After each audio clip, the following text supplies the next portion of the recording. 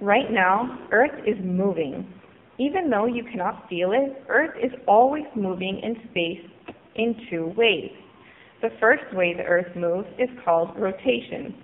Rotation is a movement of Earth around its axis.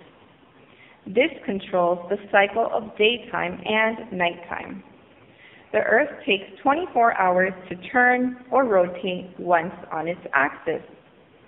The Earth rotates in a counterclockwise direction from daytime to nighttime and back to nighttime again. Counterclockwise means to move in the opposite direction from the hands on the clock. During rotation, the part of Earth that is facing the sun changes. When it is daytime where you are, that means that the part of the Earth on which you are standing is facing the sun. Sunlight hits our planet and moves across it from east to west. This is why we see the sun rising in the east and setting in the west. Sunset eventually occurs when certain parts of Earth turn or rotate away from the sun, and nighttime begins. This cycle continues over and over again. The second way the Earth moves is called revolution. Earth revolves or orbits around the sun in an almost circular path. Therefore, as you live on Earth, you are traveling around the sun too. It takes Earth 365 and 1/4 days, or 1 year, to complete one revolution or orbit. You might be wondering about the 1/4 of a day. This 1/4 explains why we have a leap year every 4 years. During a leap year, we add on one additional date to the calendar to catch it up to Earth's orbit around the sun. 4 quarters equal 1 whole, or 1 whole number, just like 4 quarters equal $1. Earth is tilted as it orbits the sun. Tilt or slant your head to one side.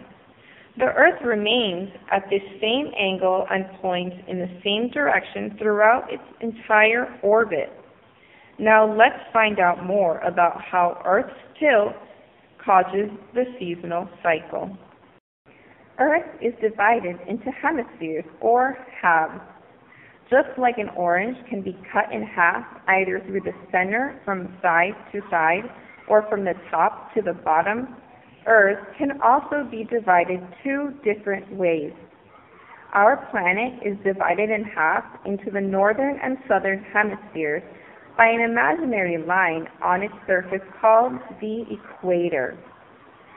The equator is the same distance from the North Pole as it is from the South Pole. The United States and Nicaragua are located in the northern hemisphere. Earth can also be divided into 2 halves called the eastern and western hemispheres. These hemispheres are divided by the prime meridian, an imaginary line used to split Earth into eastern and western halves. When the northern hemisphere is tilted toward the sun during Earth's revolution around the sun, it receives more intense light from the sun at a more direct angle. During this time, it is summer in the northern hemisphere. Around June 21st each year, the sun reaches its highest point overhead in the northern hemisphere. This is called the summer solstice and is referred to as the longest day of the year. That means that there is daylight for a longer period of time on that day than on any other day of the year. People in the southern hemisphere are experiencing winter, while people in the northern hemisphere are experiencing summer. On June 21st, in the southern hemisphere, that part of the Earth is tilted away from the sun, with the sun at a low angle in the sky. The sunlight is not as strong or as intense, and there is less of it, so that part of Earth receives less light and less energy than the northern hemisphere. June 21st is the winter solstice, or shortest day of the year in the southern hemisphere. It is the opposite of the northern hemisphere. North and south are opposites, just like summer and winter are opposites. As Earth revolves around the sun, the seasons begin to change depending on which hemisphere is tilted most directly toward the sun. This depends on where Earth is on its revolution or orbit around the sun. One revolution takes 1 year, and each hemisphere is tilted directly in the sun for part of the year. 6 months after the longest day in the northern hemisphere, the shortest day occurs. The winter solstice in the northern hemisphere is on December 21st. This is, of course, the longest day of the year, or the summer solstice in the southern hemisphere. They are opposites. When Earth is halfway between the two solstices, both hemispheres receive the same amount of sunlight. This means that the hours of daylight and of darkness are the same in each hemisphere. The days that are equal are called equinoxes. The spring equinox occurs at the beginning of spring on March 21st, and the autumn equinox occurs at the beginning of autumn on September 21st.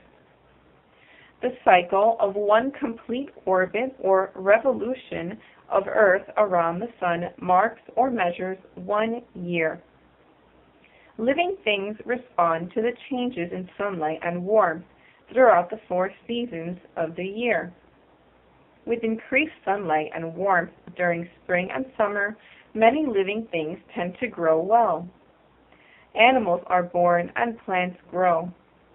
With decreased sunlight during the autumn and winter, some plants are ready to be harvested, whereas others die. Some become dormant or become inactive and stop growing and making new leaves for the winter and wait for the sunlight to return. You will see that most trees do this in the fall and winter. Some animals, to avoid the winter chill, hibernate or migrate. When animals migrate, they move to warmer environments. Not every part of Earth experiences seasons, though. Different areas of Earth have different types of weather. This is partly because of the shape and tilt of our planet. This means that different parts of Earth receive different amounts of sunlight and warmth. The area around the equator receives the greatest amount of direct sunlight, so some of the warmest parts of Earth are located in that part of the planet. The North and South poles are at opposite ends of our planet, and they receive the least direct sunlight. In fact, although they are so far apart, they have the same kind of weather as each other.